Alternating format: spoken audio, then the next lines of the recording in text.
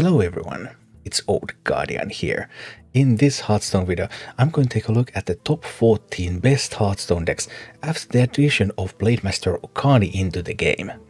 Overall, people seem to be looking forward to the new expansion and the rotation, and the level of activity is a little low, so the sample sizes are not as high as I would like them to be, and as a result, there's a couple of these decks that I have a bit difficulty positioning, but overall the archetypes seem to be performing well, and like what is the perfect list, well, that's kind of hard to tell.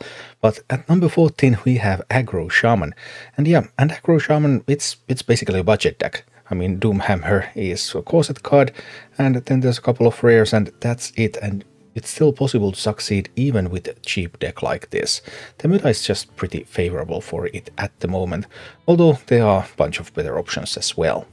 And another deck that I would love to see with a bigger sample size, I actually played this deck myself recently and had great time with it. It's Nebot Paladin.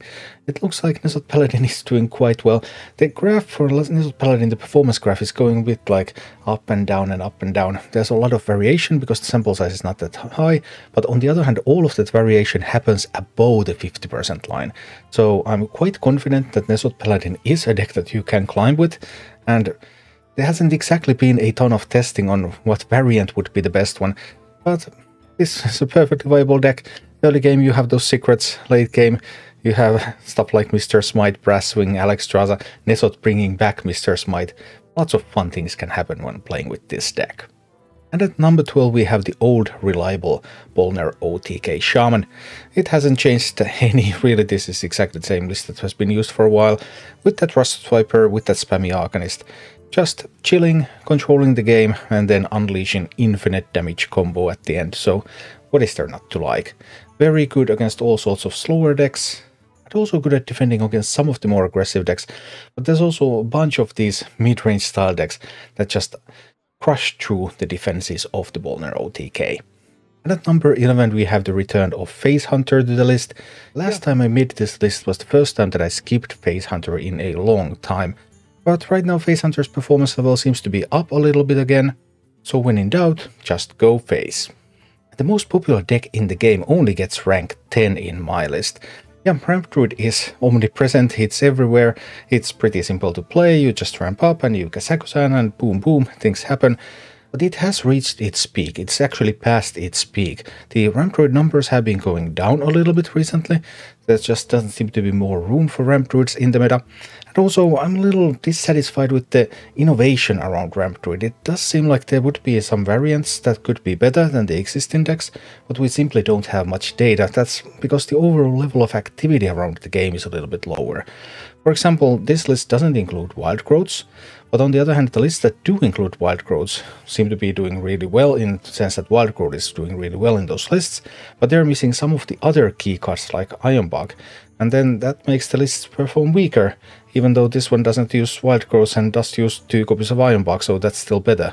So I think a better Ramp Druid than this could be built, but the overall level of innovation in the Hearthstone meta right now sadly is a little bit low.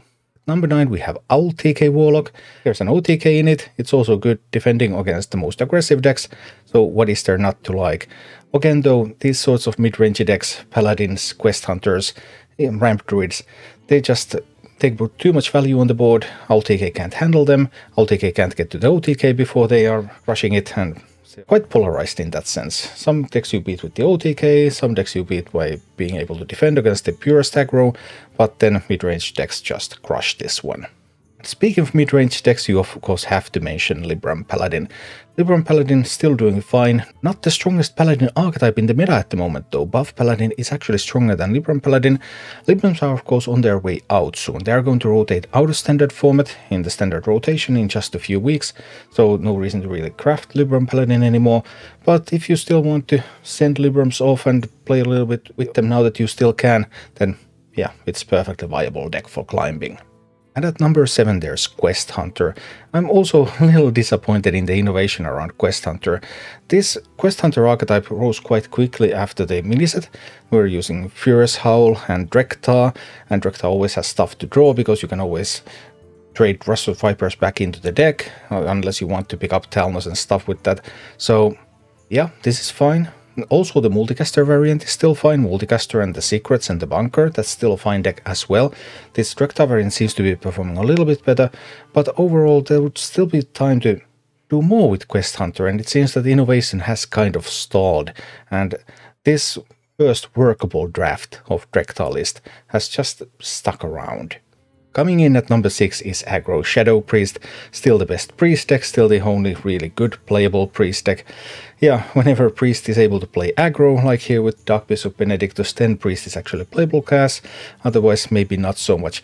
And worth noting, the new card, Blademaster Okani. Blademaster Okani is actually a very good card, and it's used in great effect in this priest deck.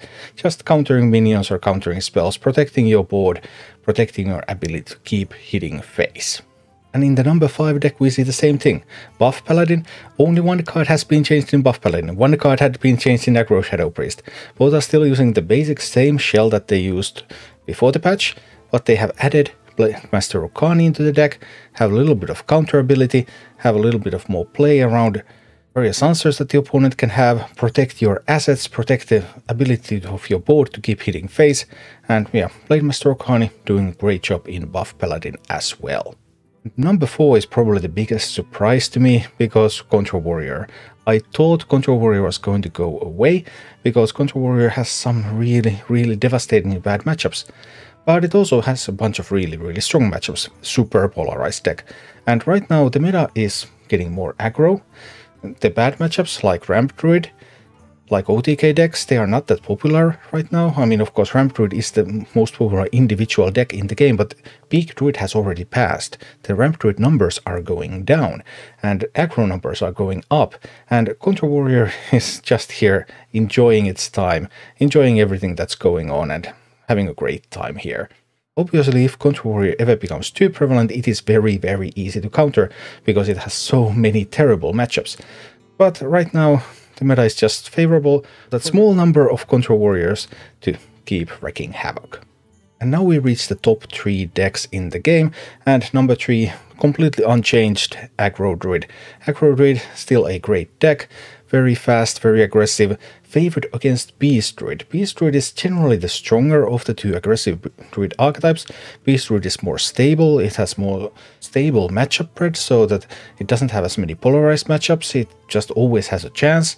But Aggro Druid, when it's good, it's really good, and yeah, nothing has changed in Aggro Druid, still rocking on at number 3. And currently the second best deck in the game is Beast Druid. Nothing has changed in this Beast Druid Decider. Beast Druid also, like, looking at the stats, Wing Commander Malverick is being used to great effect in some Beast Druid decks. Those Beast Druid decks for some reason are not running Iron Deep Trogs, and Iron Deep Trog is very high performance card in this archetype. So like, there would clearly be room to fine-tune this archetype to make this better overall, but that is just not happening because of the low activity level in standard format at the moment. So, out of the decks that you have good statistics on, this would be the list that I still recommend. It's a very cheap list as well, no legendary cards, a few epics, and very strong, very stable, no polarized matchups, just a very good deck. The last time I made a best decks video, Beast Druid was the number 1 deck. It had just overtaken Burn Shaman, but now Burn Shaman has taken its position back thanks to Blademaster Okani. Blademaster Okani has been added to Burn Shaman, no other changes. Why would you change anything else? You just add Blademaster Okani to everything and it's good. And Burn Shaman right now enjoying being the best deck in the game again. And Blademaster Okani has been a fresh addition to the meta, has been included in multiple top tier archetypes, so looks like a pretty strong addition overall to the game. And yeah, that's top 14 decks, 14 decks that you can use right now to climb all the way to Legend. And I think we could see some meta development still before the new expansion, but with the low activity level, I'm not certain whether we will. So there's still some variety left, so alright, you can play with these. Thank you for watching. If you enjoyed the content, please click the like button, subscribe to my channel, and check out my Twitch channel.